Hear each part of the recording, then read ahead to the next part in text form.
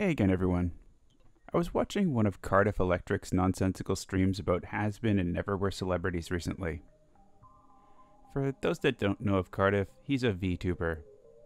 Tuber. Like a potato. He was streaming a show that involved playing Howard Stern TV show clips from the 90s. Elvis, come in, please. And he ran into a problem frequently encountered by streamers on YouTube. ContentID strikes when playing small sections of fair use video content. The audio, generally background music, music embeds, or stingers, can be enough to trigger the ContentID bots. So if anybody out there has a puppet, that's because they ripped me off. I just want to make that clear. So puppets are not transformative content. Puppets will get a cease and desist. Sure, the audio tracks could be muted, but that requires a pretty quick finger hovering over the mute button, and it really disrupts the flow of the video when the sound abruptly drops out. But what if you could simply strip out the music altogether? Well, it takes a little time, a couple tools, and a little work, but it can be done relatively simply and effectively. The following is an encore presentation of The Howard Stern Show. Here's what I'll be going over in this one. First, I'll be downloading and installing FFmpeg. FFmpeg is a video processing application that runs in the command line, and there are a couple manual install steps that should be followed. If you're not comfortable using the Windows console, don't worry. Just follow along and it should make sense. Then I'll look at downloading and using Ultimate Vocal Remover with a couple real-world style example scenarios. With that, I'll also go over using FFmpeg to extract an audio track from a video file, and then add it back to the video file after processing with Ultimate Vocal Remover, either as a single audio track or as a video file with multiple audio tracks. FFmpeg is open source software, so it's free, but the Windows code is built by a third party. Head over to the download site, which I've linked below, and download the latest Windows build. Once it's downloaded, right-click on the zip file and select Extract. Once extracted, rename the folder to FFmpeg, and then move that folder to your C drive. To set up FFmpeg, type environment variables into the Start menu search box and click it to open up the dialog box. Select user variables, then path, and then click edit. Click new and type the path c:/ffmpeg/bin, then click OK. You should now be able to run the FFmpeg command from any folder in your system. Later on, I'll use FFmpeg to pull an audio track from a video file to be processed by the next piece of software you'll need, which is Ultimate Vocal Remover. Ultimate Vocal Remover is a front end for a whole bunch of AI processing source separation models. Many are capable of separating vocals and background audio, but some are also able to denoise, remove reverb, and remove various instrumental components. Head on over to the Ultimate Vocal Remover GUI GitHub page to download the program, which I've linked below. Download and install the main application, and once that's complete, the source separation models can be downloaded from the Download Center found in the Settings menu. The program interface is very simple. Just select your input files, your output file location, your output file format, and the processing options. Multiple input files can be processed in a queue, and many video files can be processed directly, but it should be noted that the output will not be remixed into the video, but rather will be output in the file format specified earlier. While the models are intended to separate vocals from instrumentals, many can also isolate dialogue from other background noise. I'm not going to go over each model or explicitly recommend one for any scenario. They're all quite effective, but some may work better with some audio tracks than others. For those that want to experiment even further, models can be run in series for even more processing options. When you're manipulating audio tracks from a video file, one thing you'll need to be aware of is keeping things synchronized. The easiest mistake to make is simply trimming a section of audio, making the file a different length. Sometimes this can happen when extracting or converting audio files to a different format. Ultimate Vocal Remover does a good job extracting audio, but to ensure there are no issues, you may want to do it with FFmpeg. In the Windows console, enter the command FFmpeg-I, and then within quotes put the input file name, -vn -acodec PCM_S16LE -AR 44100 -AC2, then within quotes specify the output name.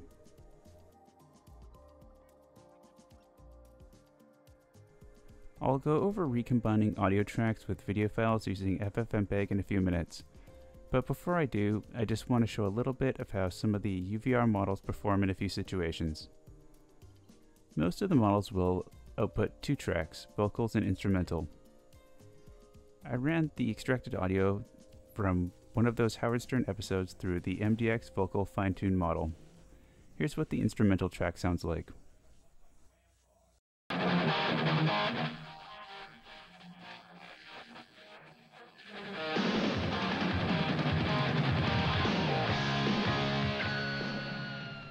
This did a great job of separating the music beds.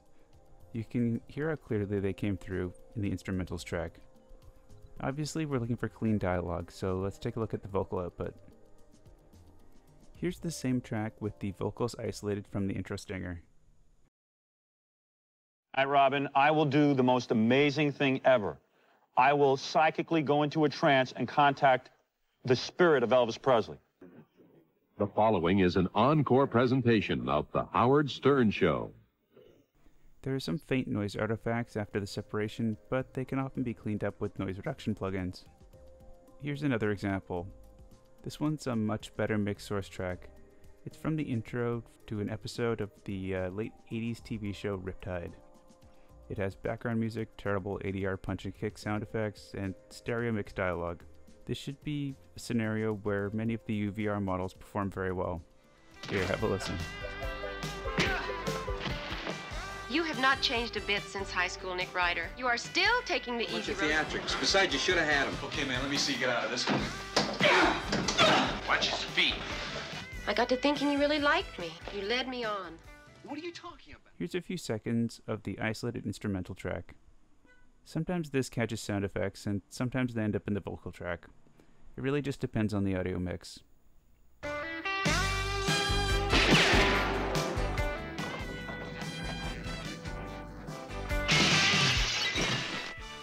This did a great job of separating the loud background music from the show's intro.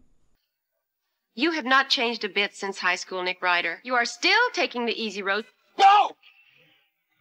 I'm telling you, Nick, he's one hell of a fighter. He must have used every martial art that exists. It's all a bunch of theatrics. Besides, you should have had him. Okay, man, let me see you get out of this one.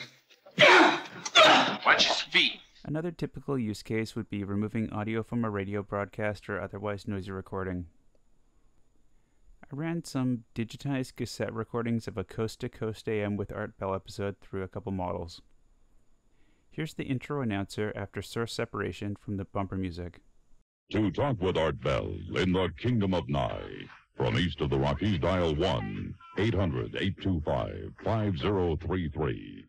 West of the Rockies, including Montana, Wyoming, Colorado, and New Mexico, 1-800-618-8255. Unfortunately, I think trying to play any of the isolated instrumental track would trigger the ContentID system.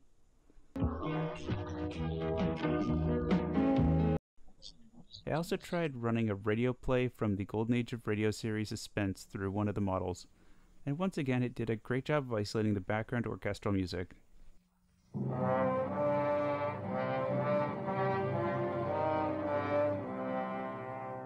In this scenario, the output vocals came through very rich and clean.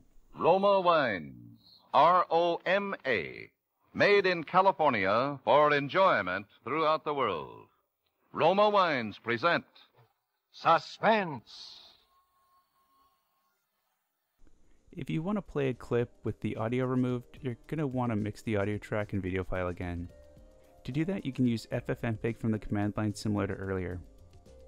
How you want to do this depends on how many audio tracks you want to use. In this first example, I'll mix one audio track and one video track. Use the command line FFmpeg-I and then your video file name in quotes, -C:\V copy which means copy the video track, -C: AAC, which says re-encode the audio to AAC, and then specify your output file name in quotes. And we got the most incredible program for you. Do not go away. Yeah! Hey! Roll it. Hey, it's Saturday night. Howard Stern Show. Is it still the summer show, Robin? No, I think they're just lopping off that summer thing and just calling it the Howard Stern Show. Yeah, well... To use more than one audio track, we're going to use FFmpeg's mapping feature. Enter the command FFmpeg-I with your input video file name in quotes. Then -I and your first audio file track in quotes. Then -I and your second audio file track in quotes. Then -map 0:V, which tells FFmpeg to map the first index to your video. -A, which says map the second input to audio. And then -map 2:A, which says match the third input to audio. -C:(V) copy, which says copy the video track, and then specify the output name in quotes.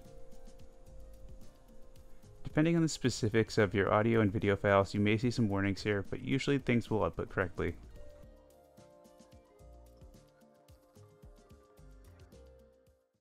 I've re-encoded the Riptide clip to have two tracks, isolated dialogue and isolated music. If I had loaded up in VLC or any other player that supports multiple tracks, I can switch off between I got them. to thinking you really liked me. You led me on. What are you talking about? Mary, you all right? Did you see him? Did he come by this way? Yeah, he took Natalie. But the minute this thing is over, you're a dead lady. So maybe he was going to try and kill somebody who would be passing on this route. There's an assassin in that building down there. Stop the parade, now! It's got me hanging on the edge of my seat. When combined with a video downloader and a little FFmpeg know-how, Ultimate Vocal Remover can be a formidable weapon in the war against the overly aggressive ContentID algorithm. I don't think that battle is going to get any easier, so maybe the only way to win is not to play, by stripping out the music with some AI tools. Please hit the like button or comment if you want to see me keep making videos. The YouTube algorithm hates this channel because it posts tutorial content, and people don't do complete watch-throughs on tutorial content. Without engagement to counter that, the videos don't get recommended, and the only people that will find them are people that will search for the topic directly, which is very few. But hitting that little thumbs up button can do a little bit to counteract that. Thanks for watching, and as always, stay human.